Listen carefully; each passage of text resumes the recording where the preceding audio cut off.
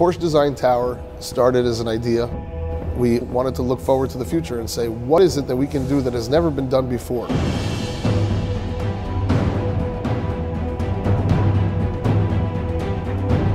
We really wanted to change the way people live. We wanted to be something special. From the moment he enters the building, all the way into the privacy of his apartment, we wanted to make sure it's a Porsche design experience. Mr. Porsche himself was looking for that combination of modern and timeless ever since the beginning.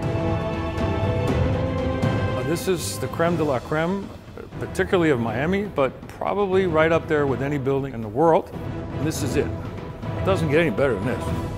What we've developed here is the true definition of what a home in the sky is.